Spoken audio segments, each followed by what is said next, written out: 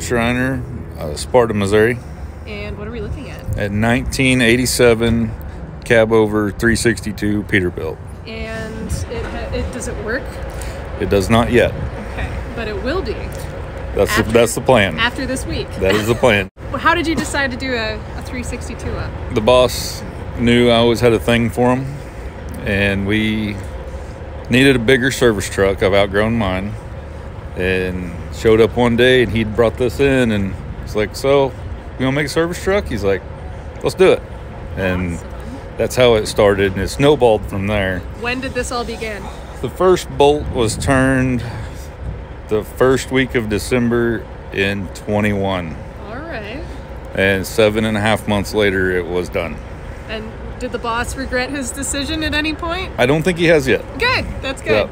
Yeah. He's pretty proud of it too. All right. Well, I hope that he gets a trophy for all of his pain. That's what we're shooting for, but we'll see. We're having fun. So. What categories or classes did you enter? Engine, interior, and limited mileage bobtail, and best of show. Have you always been into cab overs? Well, I drove for years, and over the road, and then heavy hauling, and a lot of stuff. And I've just always kind of had a thing for them. I just thought they were cool, and then he brought this one in, and I just kind of like, yeah, I like that. So is it a team effort coming up with all the touches and everything? It was a team effort. We have part of our shop, Never Satisfied Builds. We build trucks for other people, and them and our regular mechanics, and it was a team effort.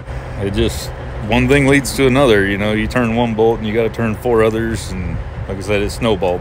What is your favorite aspect of this truck now that it's all done?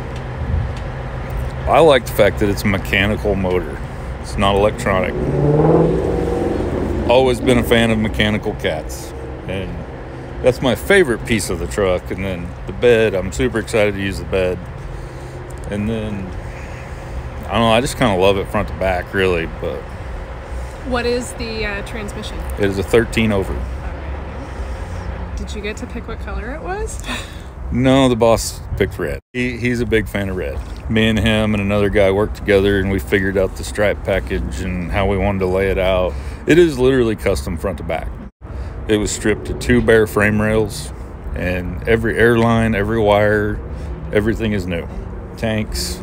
Switched it out to a 20,000 steer to handle the weight of the bed. A lot of people like, where's your batteries at? The batteries are underneath the bed. Well, I just got distracted by the nut covers. Yeah, so those are from Roll-On Customs. Service truck theme. They mimic a 1-inch socket or 1-inch drive socket. And then we changed up the air cleaner. It had this big monstrosity of an air cleaner and plastic tubing, and it just didn't look good. And then part of the fun for those of you who have never been to the Louisville Truck Show here, Mid-America Truck Show in Louisville, is that there's an airport right next door. So jets keep flying overhead like every 30 seconds. So the cab jack used to is like a bottle jack. You had to tighten the screw and pump it to tilt the cab. Where is it? Well, that's hid too. It's electric over hydraulic now. You just hit a button and it tilts the cab and lets it back down. Where's the button? Oh, it's over here.